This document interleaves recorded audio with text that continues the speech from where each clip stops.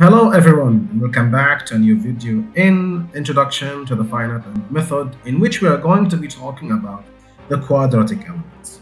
Now please notice that this video is part of a video series that will be linking on the top right, which is basically moving through the book First Course in the Finite Element Method by Daryl L. Logan. In today's video, we are only going to take a quick view on the quadratic element with good reasons because of the mathematical heavy nature of that element. So with that being said, sit back, relax, and enjoy the show.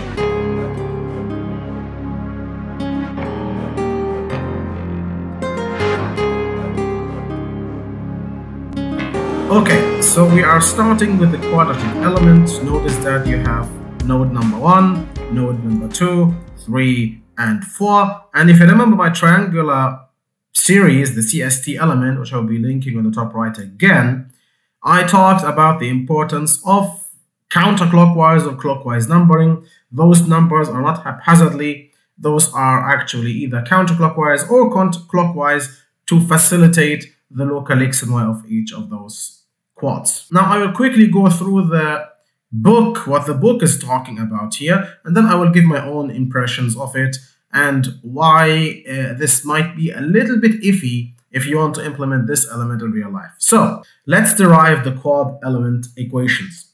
A quad has 4 points, as you can see, and each point has 2 possible movements. A point could move in the x-axis, u1, u2, u3, and u4, and a point could move in the y-axis, v1, v2, v3, and v4.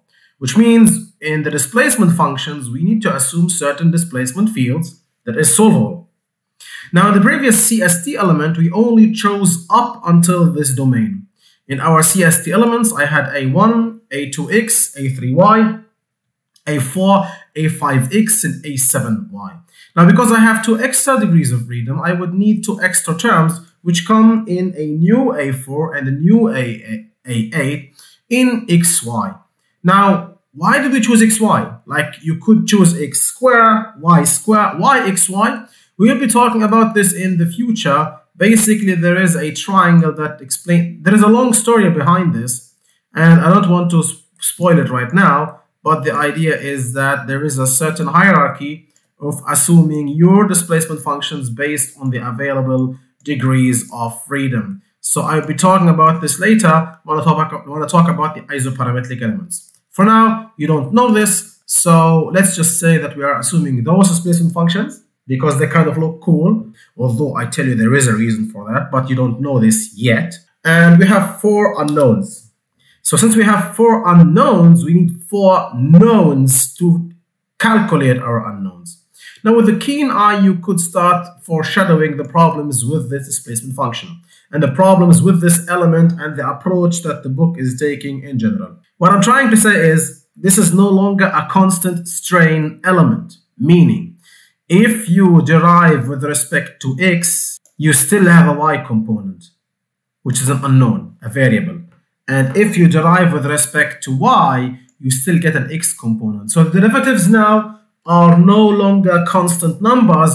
The derivatives now are functions, and this will be a complicated thing in the very near future. So, okay, we have 8 degrees of freedom, basically, so we can find our 8 A values, A1, A2, A3, and so on. Now, I'm showing you 4 of them because you could do the same thing for V.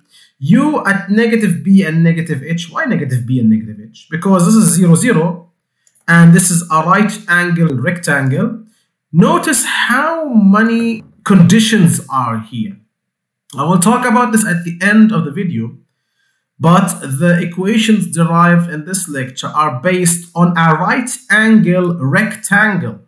Like if it's a parallelogram, you can't do it. If it's a trapezoid, you can't do it. So U at negative B, negative H, because this point number 1 is at x equals negative B and at y equals negative H. You can see the B here and the H here, where B is half the width and H is half the height, which might be strange because you are used to saying B and H for the width and height, but now those are half the width and half the height. So basically the U at this corner is U1, The u at the other corner is u2, u3, and u4. So you can calculate a1, a2, a3, and a4 based on u1, u2, u3, and u4. How do you do this? You should remember the triangle. Those are 4 equations with 4 unknowns. You can solve them with mathematical tools. Now, please notice that unlike the triangle, those coordinates are based on a rectangle. So it's kind of not easy. Now, truth to be said, I want to say that you could extend this with some modifications to deal with parallelograms. But of course, imagine the points here. You would have a big headache to deal with those points. What I'm trying to say is, look, imagine if I have a parallelogram, another yet simple element. And this is the center of the parallelogram, and I'm using this as my x and y. How could I find those? Well, your b would be half of this, and your h would be half of this. But this corner now, this corner coordinate is no longer b and h. No, this corner coordinate is actually b plus whatever this distance is. This immediately ramps up in difficulty because suddenly the angle that you have here, the theta you have here, is going to affect the coordinates of the 4 corners. One of them is going to be b plus, I think, h10 or something. I have no idea. I have to calculate this.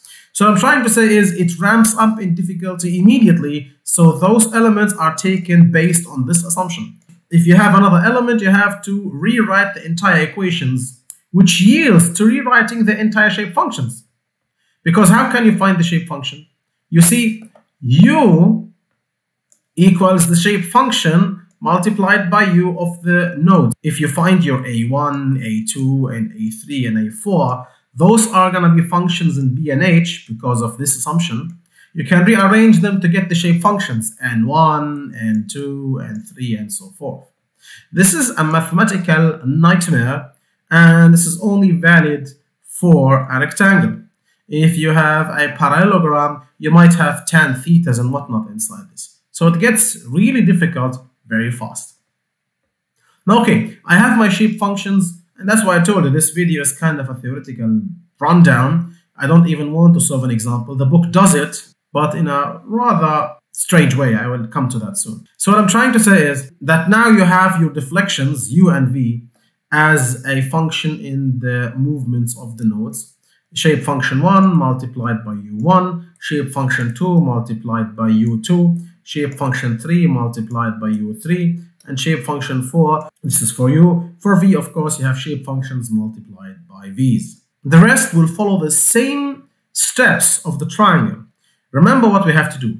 We have to find sigma because it's related to forces, and the sigma is going to be d based on your material matrix, multiplied by b. b is the derivative of the shape functions, if you remember. It was the partial derivative of shape function to partial derivative x multiplied by d. Why this? Because b multiplied by d, check out the previous video, which I will link top right, because b multiplied by d is your strain. So strain multiplied by elastic modulus gives you the stress. Now, of course, here you have strain in u, strain in v, and also the shear strain, which is the cross strain between those two things. Now, the book does something strange. It finds this epsilon based on the u, which is a1 plus a2x, plus a3y plus a4xy, and when you derive this, this gets eliminated, x gets eliminated, this gets eliminated, x gets eliminated, so you get a2 plus a4y, which you see here. Similarly for y, similarly for gamma. Now this is absolutely not useful. It doesn't help you because you don't know what the a's are. You want to use the shape functions instead. So this is a waste of time, but the book does explain this to you. Now, if you want to use the shape functions, by the magic of mathematics, this is the derivative of shape functions. Allow me to show you one example here. Let's show you this. What is this? This is the partial derivative of the shape function with respect to x, and then partial derivative of the shape function with respect to y. So what's the partial derivative of shape function 1 with respect to x? If you partialize shape function 1 with respect to x, then all you get here is -1 based on this, and your answer is -1 h minus y over bh. Let's take a look if that's the case. Yep, indeed, it's -1 h minus y over 4bh. However, 4bh is taken outside. And finally, here you have the partial derivative of shape function 1 with respect to y. So let's take a look on that. Yet again, this is shape function 1. The partial derivative to respect to y is negative 1 in this case, because those are constants. So it's negative b minus x over 4bh. If you go here, you say negative b over x over 4bh. Indeed, that's true. So at least we know how this goes. Now, here is the thing, the crux of the problem. This b in the constant strain triangle was a matrix of numbers. You had 4, 5, 6, and so on. This here is a matrix of equations because you have an unknown in y and an unknown in x. This is a big problem. And if you're wondering why is this a big problem, it's a big problem because you are going to double integrate. And you are going to integrate with regard to x and regard to y. This is a mathematical nightmare because you would have to, and that's why the book actually runs away here, you would have to evaluate this, which is b transpose multiplied by d multiplied by b. Now notice d is a matrix of numbers. Thickness is a number. However, this is a matrix of equations, and this is a matrix of equations, meaning you would have to multiply this huge equation with another huge equation, which will give you squares and whatnot.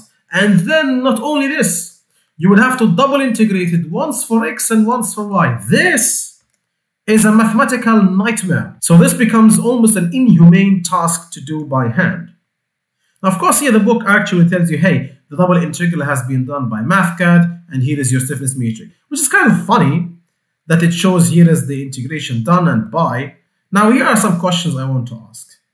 A hypothetical viewer would say, well, there is no way I can deal with rectangles because it's too complicated. Well, no, you can deal with rectangles because your computer can integrate that for you. Now, hypothetical viewer number 2 could say, okay, but I heard you saying that all this big derivation works only for this because your shape functions were based on the shape of the element. This b minus x, h minus y, whatever, this was based on the shape of the element.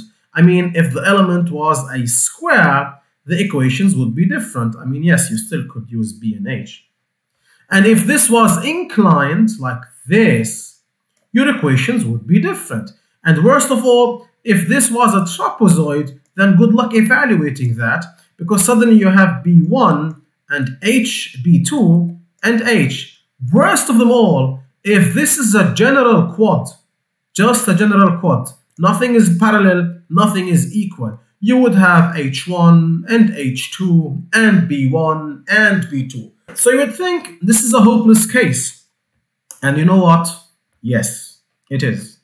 This way of dealing with stiffness matrix is not feasible for scaling up in a computer software. Suddenly, from now on, we have stiffness matrices that depend on the shape of the element. And this is a huge weakness in the way or the approach we are dealing with our elements at the moment. You see, that's the reason why the scientists have come up with something called isoparametric formulation. You don't know this yet, but what we will be learning very soon in the isoparametric formulation is that if you see an element like this, we actually project the element into a standard element of -1, 1, and so on, of 1 or something. This is a standard element. We project our element into the standard element and use a standard element to calculate the stiffness matrix and project it back to our original element. This is what we will be doing in the future, because this isoparametric formulation allows you to calculate the stiffness matrix of any element, no matter what the shape is. Now, of course, the worse the shape, the less accurate it is. Like if you have a non-convex, whatever this strange shape is, then of course the approximation is going to be large and the error is big. But for a regularly meshed mesh, like a mesh that is made out of somewhat regular elements, somewhat like this, for example, you would argue that the error is not that large. The error gets bigger the more your element deviates from the standard element, and that's why you can see in some softwares that they use finite meshes, because finite meshes produce somewhat closer to standard elements. This is all gonna be talk of the future. What I want to finish my video with is that the book basically runs away here and tells you, here are some cool things to read, and starts talking about like a small intermission in chapter 7, which is talking about practical considerations and tries to like take your attention off this weakness and tells you, hey, look at this cool CST versus quad comparison. But of course, we don't forget that. We say that this entire quad element is weak, it's not scalable, you cannot program it because your shape functions depend primarily on the shape of an element, which would be a nightmare for computer applications. So I want to finish my video here saying that, hey, you learned how the quad elements work, but however, you also learned how or what the weaknesses of this quad element is. So with that being said, and before I finish, I want to give a huge quadrilateral sized shout out to our dear channel members in the contributor level and the helper level, whose names are going to be shown on the screen. I want to thank them from the bottom of my heart, as the support to the channel is priceless to me and enables me to provide you with videos on time, hopefully, and with a certain quality I try to achieve. Anyway, I hope that you enjoyed the video and that it was beneficial for you. Of course, if you have enjoyed the video, then please consider liking, sharing, subscribing, and providing sacrifices to the YouTube algorithm. As per usual, this is the Civil Engineering Essentials channel, and we'll catch you in the next video. Bye-bye.